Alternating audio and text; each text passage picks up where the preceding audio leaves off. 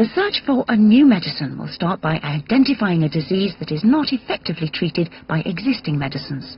Chemists don't make compounds at random. The starting point for a new medicine might be a chemical that exists naturally in the body, or an existing drug, for example. Or scientists might understand something about the disease, that it involves an enzyme, for example, and speculate that a compound that interacts with the enzyme could affect the course of the disease. The sources of ideas for new drug compounds are very varied. They include materials found in plants, as well as modifications of existing drugs, and materials occurring naturally in the human body.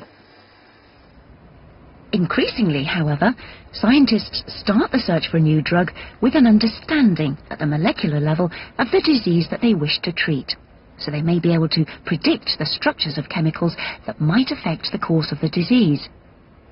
Computer modelling is a vital tool in this process.